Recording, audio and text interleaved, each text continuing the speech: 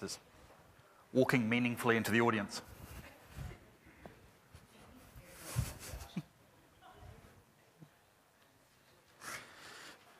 Note that down. I'm one of the people. I'm deliberately walking around to make it more difficult for the guy with the camera.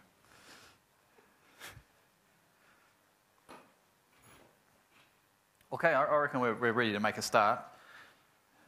Right notes. Thanks very much for coming along. The thing that we wanted to do, I wanted to sort of get a conversation going around, was around the concept of a national cyber safety strategy. And as I pointed out in the email I sent out the other day, I don't know if you got it. I don't actually work for the government, so we're not going to write the national cyber safety strategy here. We can't do that, but we can actually show some leadership and construct something that other people will use or lean on or act on as a national strategy, hopefully. And my objective for this workshop is hopefully that we'll get some of the framework of that in place, and then from this point forward, NetSafe can continue to develop it and promote it. So I'm hoping we can be quite constructive and productive. So why have a strategy? Cyber safety as a field is really growing, and there's a lot of organisations coming into the space, and there's a lot of issues that by volume have grown, and a strategy gives you some point of coordination, something to coordinate activity around. Strategy is helpful because we have to make choices in safety. So a good, probably the best example of the choices you make around safety is around filtering and technology choices. So if you want to filter traffic for the sake of protecting people from certain content, that's actually a choice you make between the output being filtered traffic and the other impacts that has, and how do you make the choice to filter or not to filter, what to filter, that kind of thing. That's where a strategy would be helpful. And also, the board of NetSafe, my bosses, they asked me to write a sort of a state of the nation report, and I needed a framework for that, so I thought that actually a safety strategy would be helpful. So just to give a little bit of history around how New Zealand has an approach to cyber safety, of course. In fact, I'm very lucky as part of my job. I travel around, I go to other countries, and people say, you guys in New Zealand, you're so switched on, man, you're so well coordinated, everything's... And I thought, as long as you don't pop down and visit us, you won't know any different. But actually we have, I guess just as a result of being quite small, New Zealand is a small country, we all we know each other. I mean, even in this room, you know many of the people who are here by name, and certainly by reputation. But what has happened is that that's grown organically. So, NetSafe was created out of a membership group. Lots of education groups have taken interest in cyber safety, the unions, that sort of thing. In terms of cyber safety, you've got activity at the DIA that grew out of the censorship activity. You've got NGOs that have an interest in cyber safety that grew out of their traditional mission. So, one, for example, is the ICPAT, who's a child protection agency, essentially, and obviously cyber issues came into their business, and so they developed some interest in cyber safety. Some countries have cyber safety strategies, so some countries have specifically written a strategy, but it tends to be very much a child safety strategy, so it's quite narrowly focused. And of course, the problem with saying, this is our cyber safety strategy, and then just focusing it on children is that you can make choices in terms of activity directly designed to protect children, which actually has a negative impact on other people. And I mean, this conference is an audience that fully understands that the choices that you make in terms of the benefits of protectionism against the losses in terms of creating an open platform for innovation. So I would like us to take a broader view and think about cyber safety for all New Zealanders as our goal. And I would like to stop speaking also, because this is not supposed to be a presentation from me, and start getting some feedback and some ideas. I hope that someone from NetSafe is taking notes. Sean and Lee are here, and Sean would never take notes. Lee, are you taking notes? Yeah. Thank you. So I thought unless people suddenly want to burst in with ideas, I thought that we could start with an icebreaker. No. Left or right? I found this game. I don't know if you guys have seen it. Just to think about our mission or our vision in terms of what our strategy is trying to achieve. So anybody want to have a crack at vision and mission?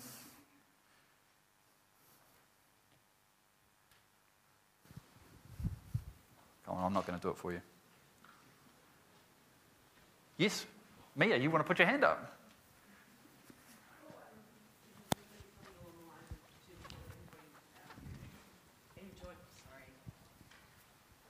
Something along the lines of to ensure that the full benefits of the online space can be enjoyed. It's necessary to promote awareness of and collaboration between key stakeholders about safety, so that you minimise the bad stuff. Something like that. Yes. Yep. I was going to say, if only we had 2 microphone runners. Who'd you hiding there? What are you hiding for? You come out. Hi, I think it's really hard to think about cyber safety without thinking about the chilling effect that an online presence has on our ability to be truly three-dimensional. And I think that's pretty obvious, that online relationships cannot have an online presence tends to be two-dimensional in that what we reveal to people that we're more intimate with is different to what we reveal to the world as a whole, and yet the online environment doesn't really allow us to differentiate between those two groups of people. That's the first thing. And then the other thing about cyber safety, which I think is kind of coming at it from a tangent really, is the whole idea about forgetting. Every generation up until this point has been able to forget, parts of its background, the way that it might present itself to peers and colleagues and friends, and yet the online environment is in danger of preventing us from forgetting, in that we will each have a load of content that describes our lives that is not necessarily something that we forever want to be associated with. And I'd be quite interested in talking about those aspects of cyber safety. So you would like part of our cyber safety strategy to have the right to be forgotten? I would like to have the word cyber forgotten. And I'm being a little facetious, and maybe I should be in the troll session, but I react quite strongly to that. I'm not the only one. I've heard other people say it as well. Can we maybe try and move forward to an online safety or something a little bit more modern? Yeah, okay, to be honest, I'm totally happy with that. The history of it is that at first there was the internet, and then there were other communications technologies, and so people said, we need a term that encapsulates everything. And that's where the cyber thing came from. And in a way, the internet's kind of grown back to take over all of those other technologies. So I'm quite happy to call it internet safety or net safety or whatever. Plus, we've found that when you're dealing with youth, cyber is a shortened version of cyber sex. So you can't say cyber anything and continue to be taken seriously. So I'm happy to call it internet safety, net safety. One of the big take-home messages from last year was that the kids are the solution. So in a wider context, the people that we're trying to keep safe are their own solution. So any sort of policy has to be around the idea of empowering them to change their passwords, to have the virus scanners, to look out for false links and be able to spot phishing attacks, in which case any sort of policy has to centre around the word empowerment. Empowerment, okay, that's good. I think that any policy really needs to focus strongly on education and aiming at groups that are not often targeted, thinking specifically of people with cognitive disabilities or developmental disabilities. Went to a disability studies conference last November, and the number of stories I heard of quote-unquote success stories. You know, this teenage girl had never had any social life, and organization gave her an iPad with connection, and suddenly she was on Facebook and meeting people, and that was great, but nobody discussed the fact that she'd given her real name, her real date of birth, her phone number, her address, and the potential for horror stories are great. So we have to think in terms of education for high-risk populations. I'd also like to sort of second that, but coming from the Information Security Forum, one of the key things they also mention is that we're only secure as we have our connection. So if we go to our business, our security also depends on that business's security.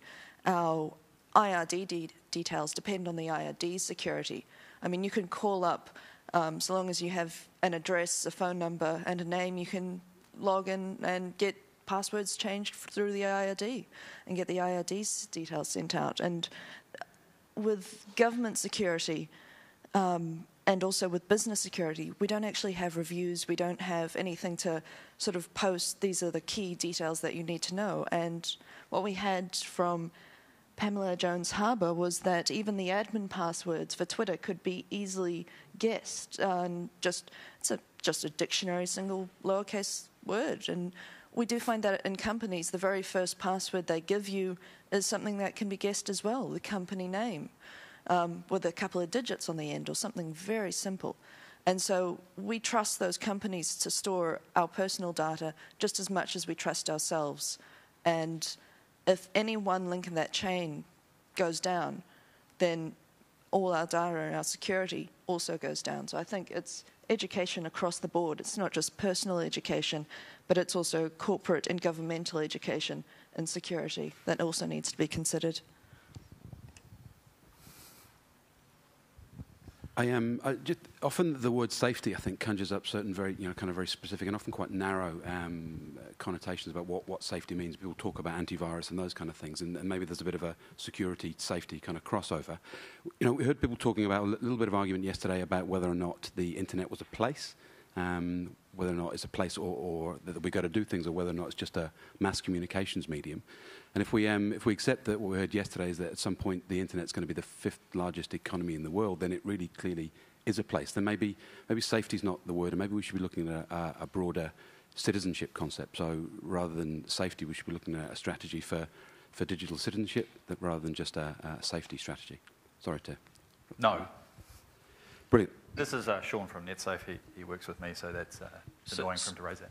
I guess I should put the case for the other side, which is, and I'm guessing the room is self-selected somewhat, but we're here to be open. We believe in an open and uncapturable internet. In a way, maybe in terms of safety, we should think the same way. That first and foremost, it's about opening access to everything. So not having ridiculously asinine passwords and crazy laws and over-educating people, but accepting that culture is moving on, and that we are intrinsically less able to control our own information and so on. But also that most people are voting with their feet and saying, I'm happy for the trade-off of giving Facebook all my information so that I get these net benefits, right? That's what people are voting for. And I'm not, right? I'm basically dropped out of Facebook, but, look on Twitter, I'm all over there. And I think everyone has to make their personal choice on that stuff.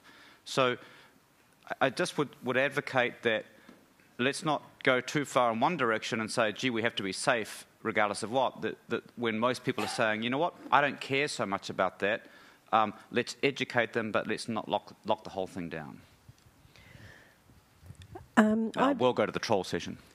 I was just at the meet last night with NetSafe, and one of the things that came out of that, just to go back to the word cyber, safety and things like that, was this concept of not sexifying up the word, but making it broader than this sort of outmoded, outdated cyber word. And just some of the comments that are going around. I've chosen at Chalkface to use the concept of digital diligence as an adult, but also in teaching, from the point of view that, to me, digital diligence covers cyber safety, cyber citizenship, and digital literacy, which are huge in their own. You know, these three strands are massive, but somewhere along the line, through working with students, we've got to educate them across those three strands, but also as adults, I think then there is the ownership of your personal diligence online and what that encompasses. Your comment here about people from various walks of life not fully understanding what they're entering into, in terms of tools that are out there, a diligent adult will understand with any model of social networking that in order to give away information, there must be, we're working with corporations, so what are they getting out of my information that I'm giving away? So that kind of thinking, other than, this is fun, this is great, I just get to connect. So developing, to me, the word or concept of digital diligence encompasses, I think in a really smart, sophisticated way, the things that we're talking about for adults and for to the youngest child. I was just going to, I agree that people make the trade-off between being able to use Facebook or any of those particularly free things and give away their information, but the crux of it is for people to have the knowledge of what they're giving away, and I think that is what we lack at the moment. People don't realise, and we get people at NetSafe who report things all the time that say, well, how could my password be, compromised on Gmail or Yahoo or whatever? How could my Facebook be compromised and my contacts sent an email that I've been mugged in Spain or whatever? People can't understand that their information isn't safe. So that's where the education around that, then they can make an informed choice about what they're doing. I did a little bit of homework on this because I'm a nerd, reading Martin's email, and I think there's a couple things that need to be included in the strategy or that it can help build, and one of those is actually like a common language and lexicon for this. Cyber, I don't know too many people in the industry who like the word cyber. No one does, but governments use it, so it ends up getting used. But what do we mean by that? What is safety? There's the concept of feeling safe versus actually being safe, and possibly also looking at and linking in with prevention first principles. Like basic crime prevention, theories and concepts, and also probably some basic do's and do not questions, like broken down to a really simple level. Like don't plug in a USB you just find on the road. Like that gets people all the time. But it seems really common sense. Not that I find that many USBs on the road. I find heaps. They've got heaps of good stuff on them. Just lying around outside the office. They're there every day. Yeah. Actually, basic security principles are ignored by end users all the time. There was a recent case where some USB sticks containing malware were dropped into the car park of a company that was apparently being targeted to obtain its secrets. In that case, this was reported on the Schneier.com blog a few days back. There's all this business of, when you connect up to some service or another, you might choose a good password for yourself, and maybe, if you're lucky, they encrypt it before they store it. But then there's these questions to identify yourself. Now, how many of you managed to give your first pet a name that's at least 8 characters long, contains at least one uppercase, one lowercase letter, some numbers and punctuation marks? Because if not, that's as vulnerable as a bad password on password recovery and things like that. And there's this whole level of things that if you really want to protect your online identity, you need to follow. The other alternative is to teach people that online identities are inherently disposable. If it asks for your real name, give a bullshit name. And if anything goes wrong with that account, walk away and start another one. And that's another valid choice, but people are not being presented with it. I personally operate online using my real name. on Google Plus and various other places, and I've never had any problems with that personally, but I can understand that other people would. I mean, there's all sorts of reasons why people wish to remain anonymous or pseudonymous or whatever, but they have to think about it right up front. Before you sign up with Facebook, you're allowed one Facebook account. Are you going to give your real name or not? Are you going to talk about your real self, or are you going to talk about some image you wish to present? And then there is the whole thing beyond that of employers demanding access to people's Facebook accounts so they can see what they're saying in private. Hello? Where's the separation there? But the whole thing, I haven't got any solutions. I just wanted to point out that there are so many issues that go down the path further on. Joy? Thanks. Just a couple of points. One is to go back to this question that Lance was raising earlier about the open and uncapturable internet.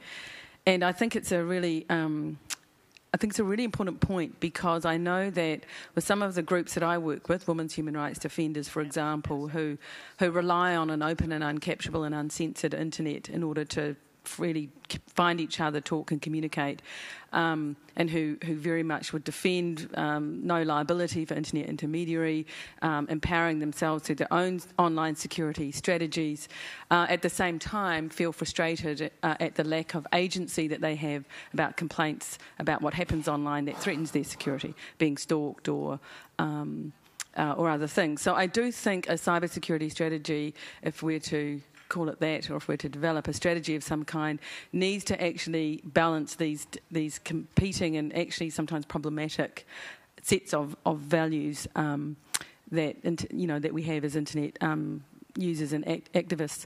But I also think that it's helpful to sort of open source security policy. So, for example, the organisation that I work for, we're developing security policies for NGOs and civil society groups, which is not about being nice to people online necessarily and not using racist, sexist language, but basic things like how do you back up your data at home, can you use encryption, what are your first aid policies for rapid response if your website gets attacked, those kinds of things, which I think also empower people to take control of the technology rather than put them in kind of a passive space.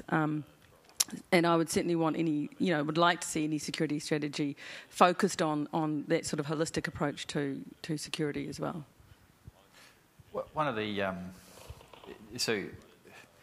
one of the things we could do as a community, picking up that point, is to say that we specifically don't want safety to be used as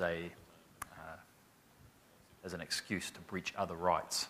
Right? And the language is a bit rough, but it gets you into an interesting space because, as you know, and you go to a lot of international conferences, the issue of sometimes child safety is used as a lever to bring in mechanisms to control population. So yes, child safety is a very motivating topic, and in New Zealand we could quite specifically state that we don't want safety to be used in that way.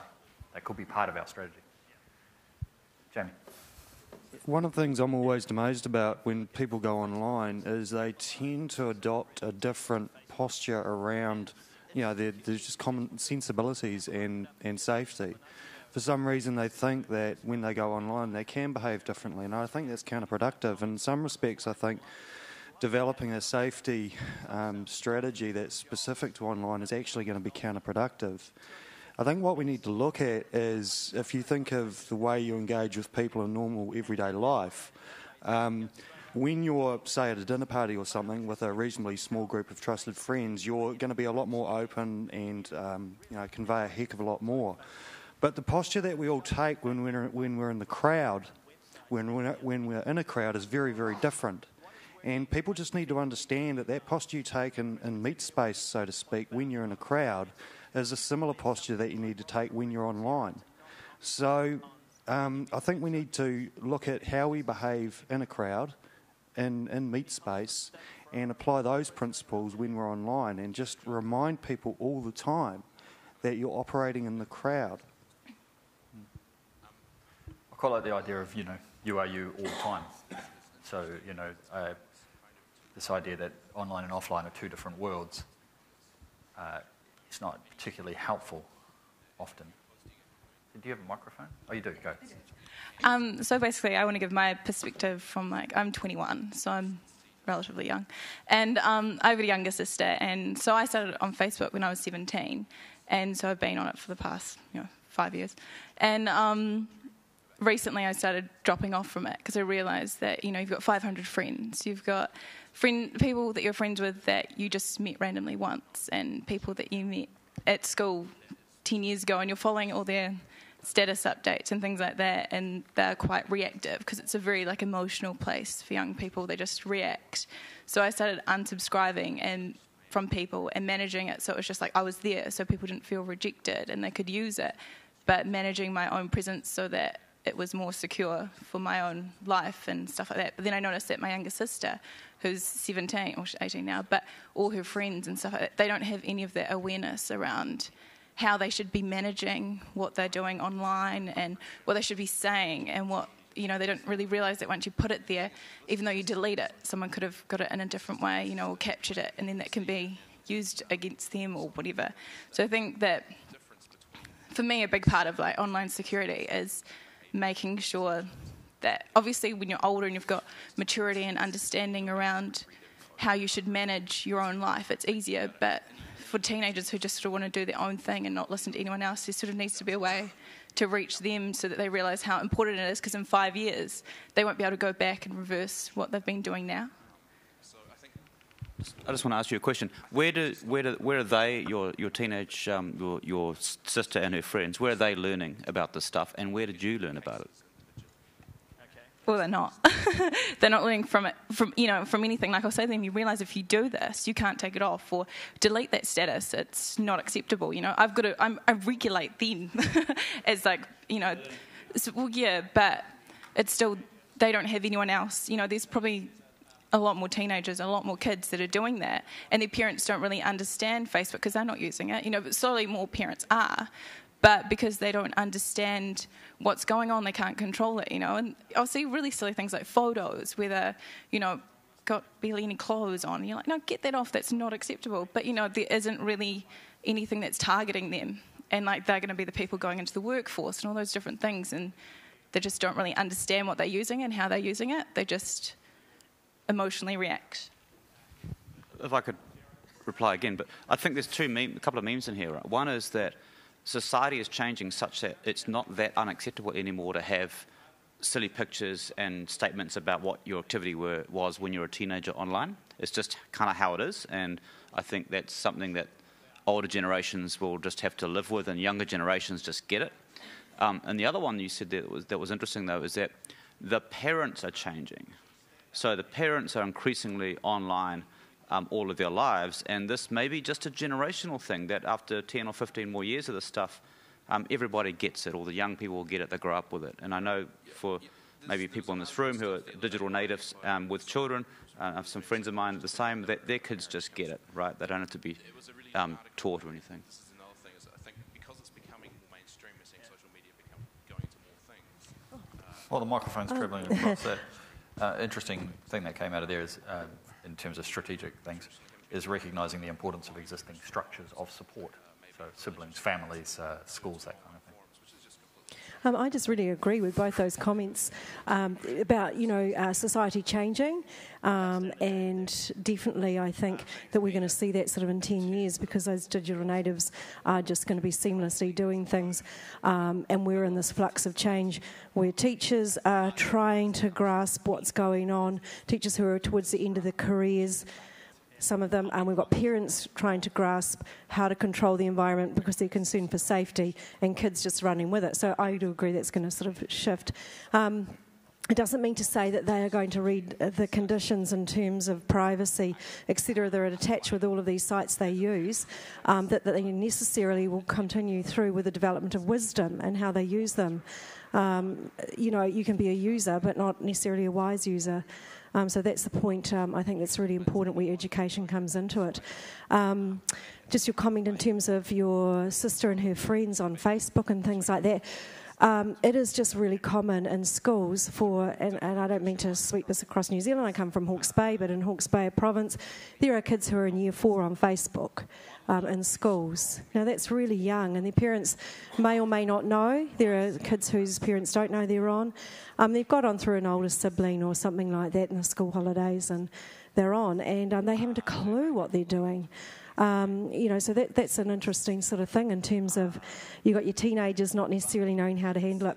My next point is that the converse of that is about education with teenagers and older, younger children is developing a concept of branding themselves online and understanding how they can develop a brand of who they are, and that's managing their reputation management concept, and going forward and teaching that, how well they could actually utilise those tools to develop an online brand of themselves. So some of that brand stuff is captured in the idea of digital citizenship that Sean tried to raise that I stopped him. But actually that's part of the reason that that term digital citizenship has come to replace cyber safety, because it took a broader view of what it means to be safe. Richard. Kia ora, Martin. Just to go back to the original question about the strategy, I've got a name in Māori that we could use. It's called Tū Matanui, which means clear, open and transparent.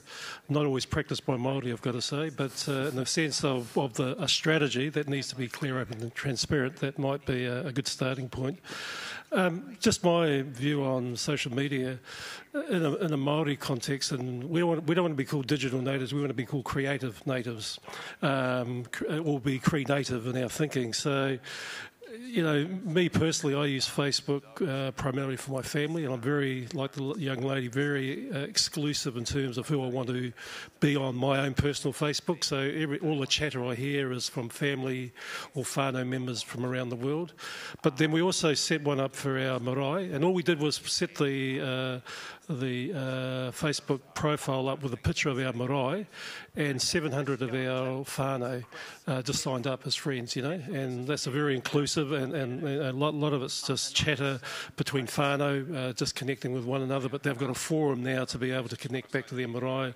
So from a marae point of view, we basically just push out a lot of information about what's happening and what's coming up. So a very positive way of actually, from our point of view, from the marae point of view, using the Facebook technology to engage with our young people who we have no other means of doing it, actually, to be honest. And then we have business Facebook so I try to divide the use of Facebook into what I'm actually trying to achieve, and I think that's a lot of people, what are you actually trying to use Facebook for? I now don't put pictures on Facebook. I do a lot of checking in status, and I put a photo up just for a one-off. But if I don't want it to be reused, I just basically don't put it on Facebook. But if it's there for anyone to use or reuse however they see fit. So I think Tū Matanui, from my point of view, will just create a different language set and a different, especially when you translate into English, what we're trying to achieve with a strategy. And if there's some very good comments that have come out of today's session, I think put it under a new title that may get away from cyber and maybe a different way of looking at it. Kia ora. I'd like to also see if I can reiterate Bruce's point, and that we do kind of want to protect the right to being anonymous online as well. Because if you've ever been a teacher for a school, having your students not only try and stalk you, but also use your personal information to your own detriment. And that's happened quite a few cases, actually.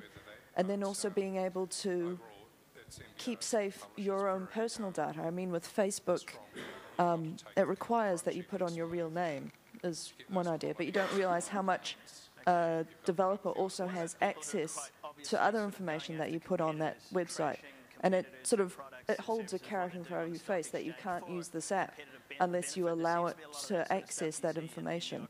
And so it requires, you don't know quite what you're sharing with that app, and you don't know quite what that app is going to be doing in the background. And so any of the advertising or I've been working with the Facebook apps myself, and it's one of those things is that you can gather so much information from it just by saying that this person has agreed because they want to play a game. And if they want to play a game, then you have the right now to take all that information from them. Can I ask, how many of you, you're mostly Facebook users, I imagine, or have a Facebook account, how many of you have gone to look at a video or play a game or something like that, got the pop-up that says, this app wants to access these things, and then thought, you know what, I don't want to play that much. So actually that's working quite well. So, good on Facebook for making that transparent. And we talked about that making choices, people being informed, that's information, and then people have got that choice, which we've been exercising ourselves. I just wanted to possibly caution against the assumption that society is changing. I mean, that's something that adults have said about kids, forever. I mean, the teenagers of the 1950s are not still driving around, cars with giant ears and flick knives and listening to, the same music and running society like that. They grew up, they put on suits, they run companies, countries, all sorts of things. It's a bit dangerous to assume that because, children and teenagers are pretty not risk adverse. I mean, that's just, a fact of being a kid in teenage years, and it's changing, the way in which they engage with the world, and they exhibit their risk-taking behaviour. But if it's there in 30 years' time, we don't know that won't affect them. I mean, admittedly it's satirical, but the Onion's, article about all presidential candidates for the 2040 presidential race excluded due to their Facebook accounts from when they were in college. I mean, you can't. We don't know. So to assume that today's teenagers will be comfortable in 20 years with everyone being able to access that is, potentially dangerous. I think the assumption is based on that all teenagers will have something negative in their digital footprint. So the negative digital footprint will no longer be a defining issue for the people. There was some down here, wasn't there? Yeah. Microphones. So I'm quite pessimistic, given that these companies that are making these very useful tools are working in their interests, not our interests. So Facebook makes it difficult to work out exactly who you're sharing things with, and the app developers are trying to grab as much as they can without dropping too many of their users. And the Android permission system is similar. You find that just about every app wants every permission, and you're like, why does it need that? I know Whisper Systems produces a version of Android which lies to the apps. So you want my contacts? Sure, but the list is empty. You want to know where I am? Sure, I'm always here. Or GPS is never working. That sort of thing is working for the consumer rather than for the app developer, or for Apple or for Google. So there's some improvement in areas where that can be improved, but things like Facebook, where I don't really see how diaspora or anything else is going to replace Facebook, or the big commercial company that replaces Facebook, like Facebook replaced other people. So I don't really see how that transparency about what we're doing online is ever going to be made better, because there's such huge commercial pressures for it not to be transparent. And the other thing I'd like to point out is that these services combine in unexpected ways. So I don't know if you've seen Girls Around Me, but it was an app which did a join between Foursquare and Facebook. And so, well, yes, but that's because it was too public. If that flew under the radar, it would have stayed around longer, and the APIs that it used are still there, so you can create another one, or drive the websites yourself. That's pretty hardcore for its intended audience, but basically it found all of the people who had a public Foursquare profile, so it knows where they all are, and it found all the people who had a public Facebook profile, so it knew a lot about them, and it presented all of those people who are near you. You could find men, but it was pretty obvious what it was for. So just looking at one service in isolation isn't necessarily enough when you're trying to work out what's going on. Okay, I think we're coming towards the end. There's quite a few people who want to make comments, so we can keep them quite brief. Yeah, just very briefly, talking about the history in today's teenagers that was mentioned down there before, it really struck something in my mind. Now, my teenage years were in the 1970s, okay? Hopefully, there is very little accessible record of that time. But one thing that scared me when I thought about it was the people who didn't ever do anything bad. And I would hate to see any of them in positions of power now. Okay, good point. Microphones over. Yep. A couple of key things that come out from a real high level, from back to the strategy type stuff, is education and choice. I think what everyone's sort of talking about is part of your strategy is having education being, not education of kids, but education of everyone in general about what's appropriate, what's responsible, what's required as far as the strategy goes. And the other one is choice. So having the right education and responsibility to know what is the right choices when on the internet. So a lot of schools today, I mean, I work in a filtering service, they're cutting right back they're allowing a lot more of what the kids can access, but it's making sure that the kids can make the right choices where they go to something. Once they get there, is it appropriate, is it right, who do I notify, what do I do? So education on making the right choices from that high level strategy stuff. It'll be quick. Just sort of after listening to everyone talk, including myself, sort of with discussing the whole security strategy thing, I guess when everyone put their hand up after you said who has clicked the do not allow thing when something pops up, and you said, well, it's becoming more common. Well, most people in this room are IT based. They know about all that kind of stuff. There's a huge portion of people who don't know about that. And I'm guessing with a security strategy, or whatever you want to call it, what we should be focusing on is how do we reach the people that don't know anything about it? How do we get them involved? And how do we understand what they don't know before we start deciding what they don't know? Yeah, one of the most difficult questions in terms of balancing the safety strategy for me is that how much responsibility for that mistake or that choice lies with the individual or lies with the provider. So take that as an example where Facebook is, the app is there, you've got an accurate, a list of the permissions you're giving that app. If the consumer is doesn't really understand the choice that they're making, whose fault is that?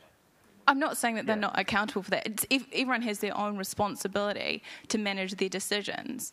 But if we are going to be people that are trying to help people make better decisions, shouldn't we first sort of realise what the majority of people don't know? Like, wouldn't that help? I mean, I know it's a hard thing and it seems impossible, but when we're making such big decisions that are so important considering how fast everything is moving, how do we can't just set out like A, B, C, D because we think it's best. Like, how do we get more people involved so that we can understand where they're coming from and why they're making those decisions? Because if half of my friends were in this room now, they'd have no idea what was going on.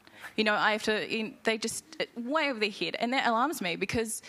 Half of my friends too. Yeah, but but it's such a big thing and we all use it all the time. So I just don't really understand how people aren't interested in it. And I mean, I wasn't overly interested in it either until I started working in the industry. But once you do get involved in it and once like NetHui is great because, they're opening up for everyone. And I think it's more important that it's been a common theme. But, how do we get everyone involved so that when we're making a security strategy, lots of people can put their input in?